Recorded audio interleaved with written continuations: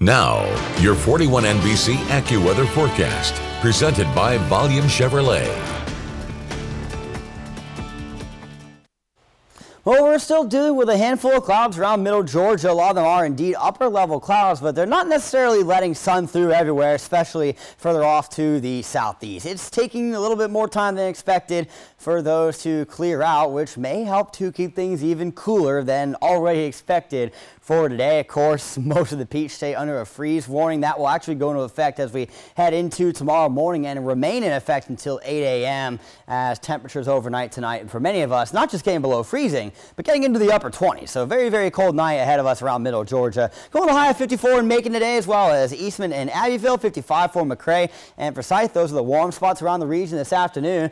Wind gusts were expected to be about 15 miles per hour today, but we're already seeing them over 20 miles per hour in Macon. So if they continue to get stronger like that, we could definitely see some wind chills that don't even get above 50 degrees for a handful of spots as we go throughout the afternoon hours. So keep the jacket on hand all throughout the day today if you're going to be outside. Heading into tonight, we're seeing wind chills that are colder than what we woke up to this morning. That's ahead of midnight. This is what we'll wake up to in the morning in terms of what it feels like. Grab your heavy winter gear today. Have it set aside and ready to go for tomorrow morning, as obviously that could slow things down, having to get things ready. It's going to be a very, very cold morning, and for some of us, we could potentially set some new record lows just because of how cold it is. As for tomorrow afternoon, though, a little bit warmer, back into those mid-50s. Shouldn't be as much wind for us. Another day of sun where we aren't really dealing with as much clouds. That should allow us to warm up a little bit faster. We could see a couple of clouds head into tomorrow night, sure, but that's not going to do much to insulate us. We're still going to be down around freezing or just above it heading into our Saturday morning. Here are the actual lows for tonight. So again, a couple of these could end up being record setters around the region. For Forsyth, the one spot over 30 degrees, right at freezing. Everywhere else is below freezing, with Eastman at 25 being the cold spot. So some tips ahead of tonight: drip your faucets. We don't have insulated pipes here in Georgia, so you don't want to deal with a pipe burst. Drip your faucets a little bit, and that'll protect them. As for your plants, if you got them outside, if you can bring them in, just bring them in. But if you can't bring them in, spray them with water. That will help to protect them when that water freezes by warming the plant. And if you have pets outside, please bring them in. You wouldn't want to stay outside in that cold. They don't need to either. And of course, I already mentioned, have your winter gear ready to go for tomorrow. Why do I say spray the plants with water?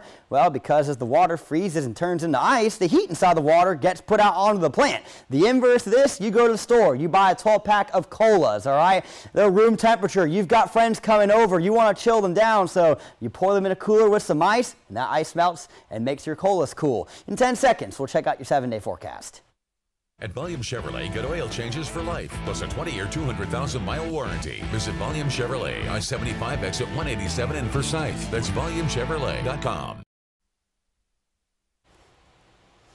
Your 41 NBC AccuWeather 7-day forecast is brought to you by Volume Chevrolet. It is going to be a cool weekend going forward. The polar vortex pattern most certainly is going to keep things on the chilly side, especially during the overnight hours tonight, and then again Sunday night. That could also potentially be a record setter there. And next weekend, the polar vortex begins to retreat north, though, so tracking a bit of a warming pattern. We'll have to see if any wet weather awaits us for Thanksgiving.